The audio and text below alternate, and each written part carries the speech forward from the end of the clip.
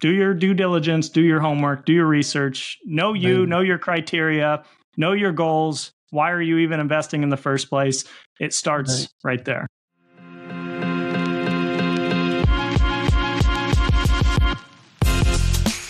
Welcome to The Real Deal, a commercial real estate investing podcast. I'm your host, Aman Shahi. There's a ton going on in the world right now, and much of it impacts real estate investors. The Real Deal podcast will take a look at what's happening and how it influences you as a real estate investor. Each episode is a 20-minute segment dedicated to distilling the day's most important news, so you can stay up to date on what's going on in the world and how it might affect the commercial real estate market.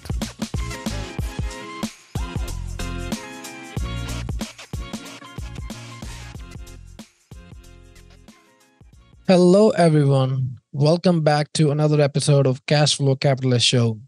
I'm your host, Aman. In today's episode, we have a special treat for all of our listeners.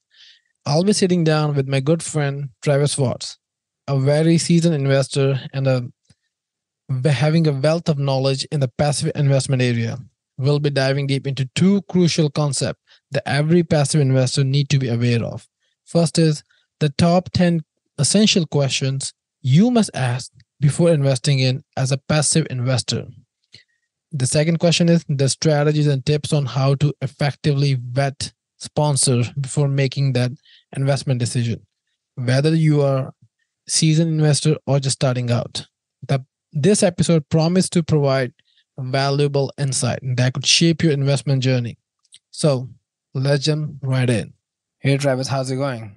Hey, Aman. Thrilled to be here, man. Thanks for the invite. I have a question. So what are the 10 certain questions every new passive investor needs to know before investing as a limited partner? Great topic. Happy to dive into it. Feel free to share any that you have as well. But these are 10 things that just came to mind as we were kind of brainstorming, where I've made a lot of mistakes in my passive investing journey, especially early on around 2015, 2016. So I'll give you a little background on each one. And the first one is that I started investing in limited partnerships in 2015-16, where I was heavily analyzing the deal itself, trying not to make the wrong decision, trying to find the highest yield, highest potential return. And I forgot to really consider what my objectives are, what my goals are. So the first one I put on my list is know your criteria and know what goals you're trying to achieve. For me, it was that I was going to begin living on passive income. So I needed something that distributed, let's say, on a monthly basis, not a biannual, not in 2 to 5 years, but monthly right out of the gate. So some people are using, let's say, a self-directed IRA. They have a 20-year time horizon. They could care less about cash flow. They have a high-paying job right now. They don't need it. So they might be inclined to look at a new development deal or something that doesn't necessarily produce passive income. So know your goals, know your objectives, and know your criteria is number one. Don't overanalyze. Don't overanalyze, man. It's easy, especially in the beginning, again, to get caught up in the analysis by paralysis. You start finding out all this lingo about T12s and T3s and digging through these financial statements and thinking, why does the landscaping cost $300,000 a year? And you're really getting caught in the weeds because it has a lot more to do with the operator and the market and the deal itself at large. So number two, I put on my list as the track record of the team. So I've partnered in all types of deals, from groups that have 20 plus year track record to student deals where they're doing their second or third deal and they've never even sold a deal before. And in the private space, unlike the publicly traded markets, when you're analyzing a long-term stock, a blue chip company that's been around for 50 plus years, you don't always have the track record and the same types of data to look at on a private placement. So the number one metric, if I could only look at one thing when doing a private placement, I would ask about their track record. Is this your specialty? Is this all that you focus on? How many deals have you purchased? How many deals have you sold and or refinanced? Have you had a capital call where you had to ask your investors for more money? Did a deal go south? And if it did, that doesn't eliminate them from my list. I just ask, what happened? What were the circumstances? How did you remedy that? Did you remedy that? And what was the outcome? And then what kind of helps you from making that same mistake again moving forward? So that's number 2. Perfect. All right. Number 3 is the deal located in a growing and expanding market that's also diversified among different employment sectors? I think we all know what happened to, say, Detroit, Michigan during the Great Recession, right? A lot of those multifamily units went nearly completely vacant. A lot of people lost their jobs because a lot of people worked specifically in automotive, and there wasn't a lot of diversification outside of that. So I've primarily been a Sun Belt market investor from Texas to Florida to the Carolinas to Arizona to Georgia. But more specifically, you can't just generalize and say Georgia is a great place to invest, right? There's some little podunk towns out in Georgia that may not be the best in terms of growth and population and diversification among employment. So markets are hugely important. I would argue they're not the most important, but they are very important to understand. But how any limited investor can do the market research to find out if it's growing market or is it sustained? How do they do it? Yeah. There's a lot of free data out there through Marcus and Millichap, through Yardi Matrix, through CBRE. Most of these sources, CoStar is another one. You don't have to pay for a subscription. In fact, I was just reading yesterday the latest Yardi Matrix metrics, and they go nationwide and they'll make a multifamily report and they'll show you all the markets that are exceeding national average, falling behind the national average, et cetera. That's one starting point.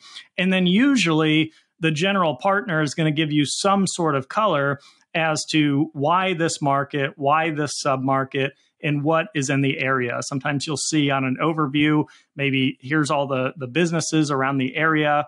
Most people are commuting within 5 to 7 miles from the property, et cetera. Those are things that I look for. Got it. What are the other things? All right. Number 4 is the state in which the property is located. What a lot of people fail to think about is if I'm doing a deal in Texas or Florida, they have no state income tax. So when it comes time to sell those deals, I'm not having to worry about filing an additional tax return. I'm not worried about, let's say, a particular state has a 9% state income tax. Well, you think about making $100,000 on a deal, that's $9,000 cut right off your bottom line profits. Are you talking about California?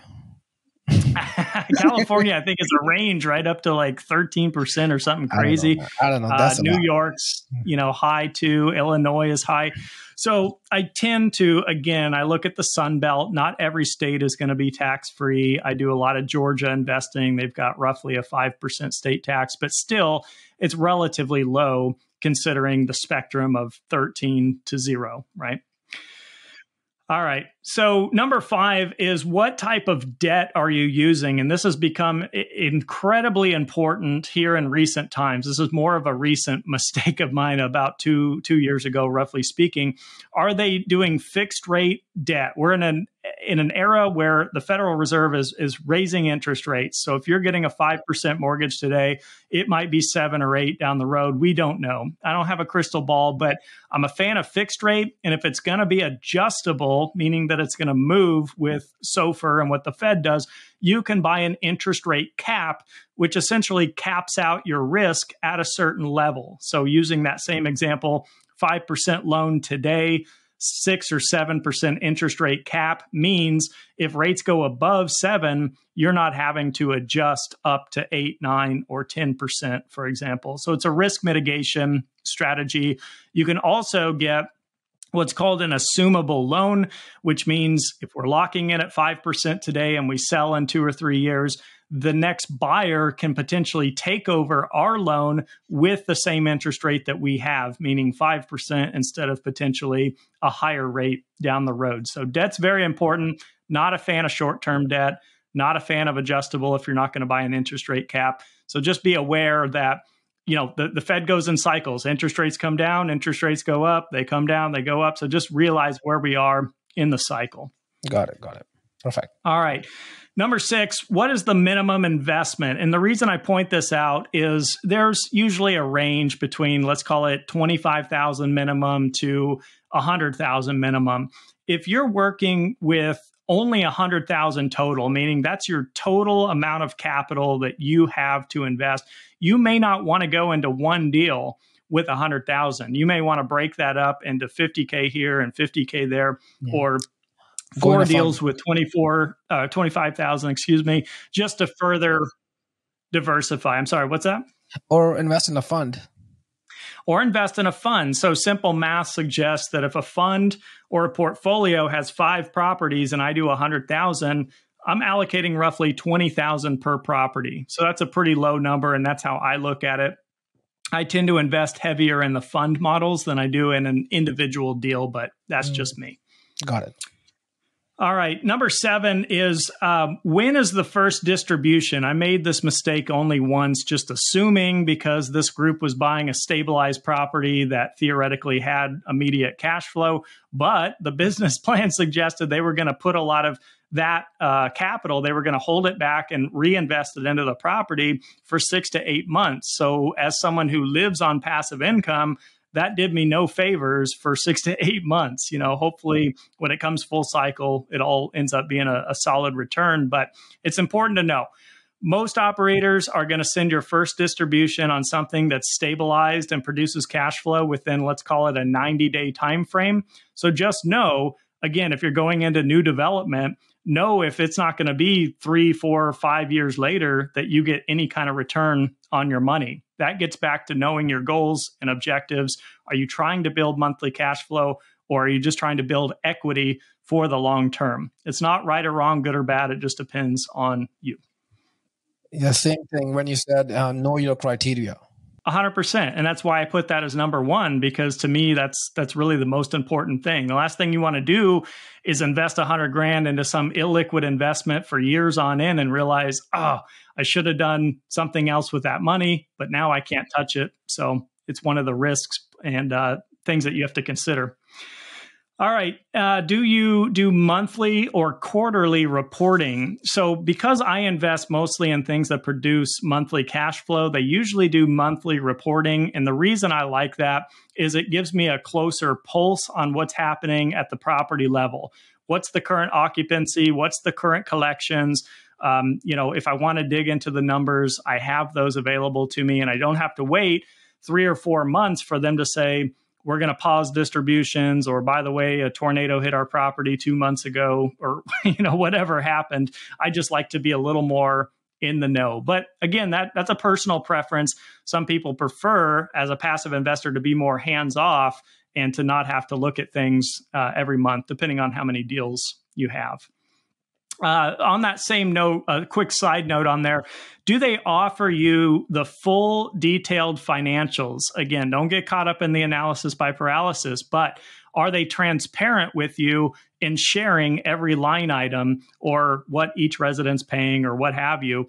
I like to have that level of transparency. I was with an operator for 3 years, and after investing, I realized they never share detailed financials with their investors. And I found that to be not my preference. Let's say that.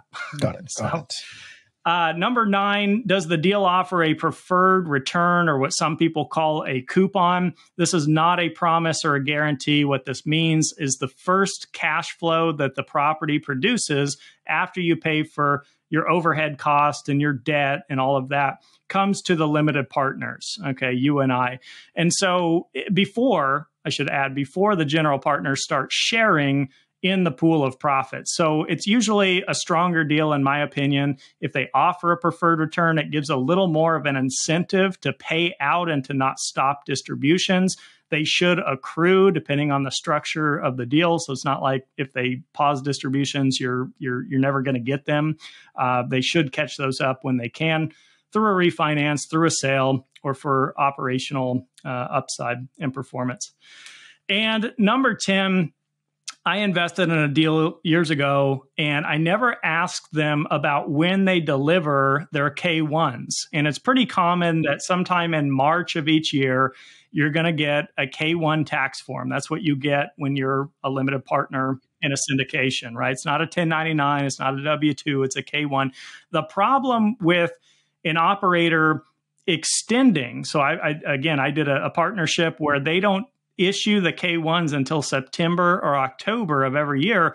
That meant I had to file an extension every single year on my tax return for the whole lifespan that I'm in that particular investment. And it's a pain in the butt because you're just sitting around wanting to get things moving, but you can't. So again, personal preference, but the sooner the better. Ask what CPA firm they're working with, do a little due diligence there, and just ask if they've ever delivered K-1s beyond the March deadline. That would be one thing. So not an all-inclusive list by any means. That's just 10 that came off the top of my head that I find are very important. We could probably make a list of 100 items, but I know we're limited on time here today. Yeah, I think you shared like really great knowledge right now. Every investor, they still have those questions like, how do I do it? What certain things should I keep in mind? And I would say like, thanks for your wisdom. Well, you bet, so much, man. Hopefully that added some value to your listeners. Yeah. Your listeners can always reach out to me too. Happy to have a more in-depth conversation over these topics. And how can they reach out to you? Travis at ashcroftcapital.com or on social media, Travis Watts, WATTS, or at Passive Investor Tips. You can reach me. Perfect. All right, Travis, thank you so much. Thanks for your time. I'll see you later. Thanks, Aman. Thanks, everybody. Thank you, Travis, for sharing information on those 10 important questions. Now, as we're moving to our next segment, we'll be discussing another important aspect of passive investing, vetting investors, how to vet sponsors. So let's jump right in.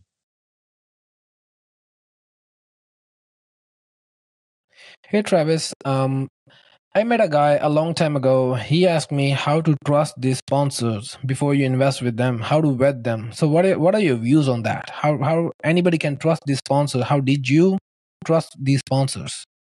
It's a great question, and it's a difficult one to answer. And I think a lot of limited partners go about it in different ways.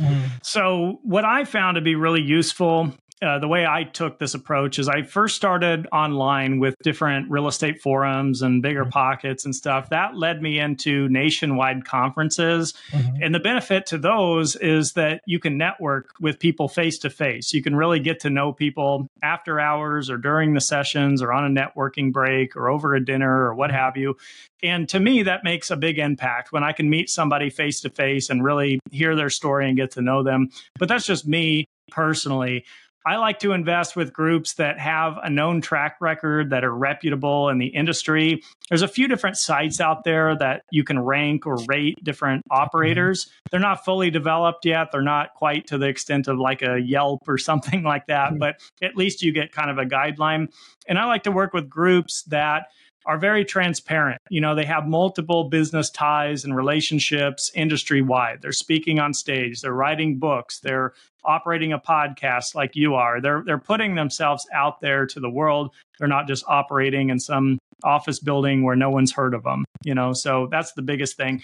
And the truth of it is, Aman, we think back to like some of the biggest, scams in the industry, like a Bernie Madoff or something. Before that guy was found out in the Great Recession or just after, you could have run a background check on him. You could have met him face to face. He was out there in the public eye. I mean, he had his own sons and family working in the business with him. And turns out he was a scam, so it can be really difficult to know with 100% certainty who you're working with. So the best approach I've found is to diversify. And that has been the whole reason for me being a full-time limited partner investor in the first place. I can be in different asset classes. I can be in different markets. I can put 50K here. I can put 50K there.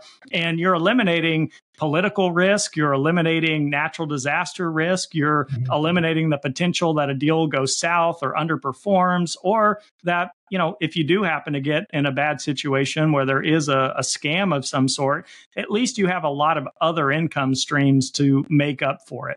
And that could be said with anything, whether you're a stock investor with a company like Enron that went completely bankrupt. That was a big national known American company that had the trust of hundreds of thousands of people, and they ended up, being a fraudulent company. So you can never know with certainty, but those are some of the steps that I've taken to vet. You definitely have to have a conversation with these people. You definitely have to ask the difficult questions and do your own due diligence, and then diversify. That's really the steps that I take.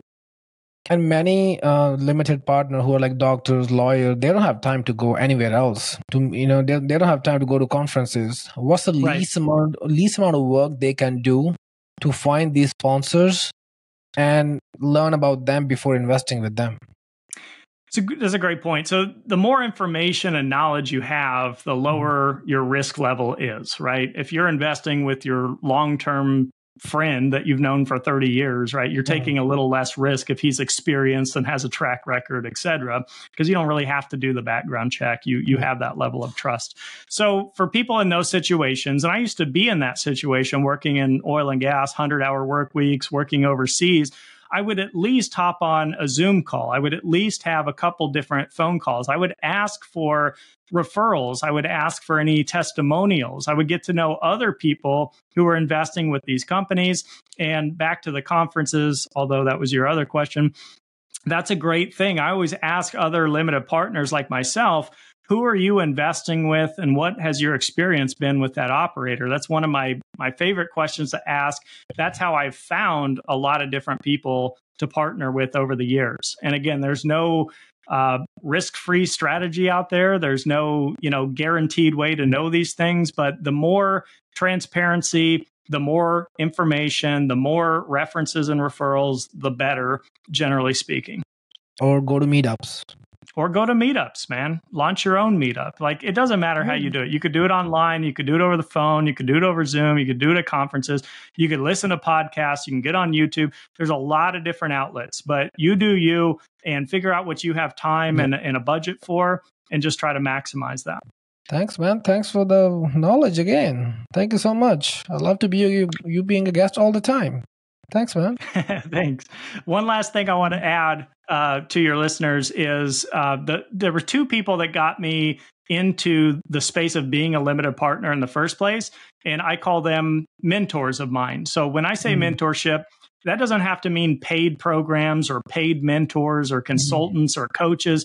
That can simply mean reach out to people who are doing what you want to do successfully and make them your mentor. Try to find a way to add value. Don't take a ton of their time. Get organized, write your questions down, take a 10-minute phone call with them, and just try to pick their brain. And that helped me tremendously branch into this industry. And it helps me today. I'm still reaching out to other limited partners that have more experience than I have to ask them about either a deal or a particular operator or a particular strategy, or whether they've invested in a particular asset class. Things like that. So that can be a huge help. Find a mentor. Yeah, just do your homework.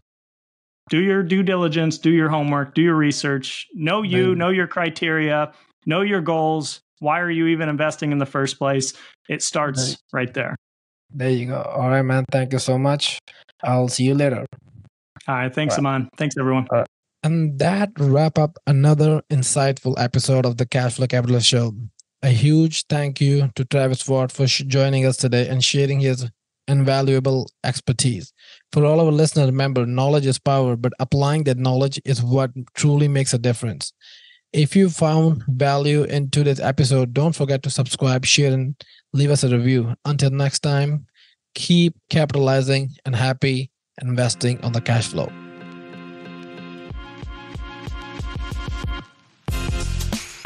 Thank you for joining us on The Real Deal, a commercial real estate investing podcast, the show that covers everything to do with multifamily real estate investing to help you become an expert in your real estate ventures.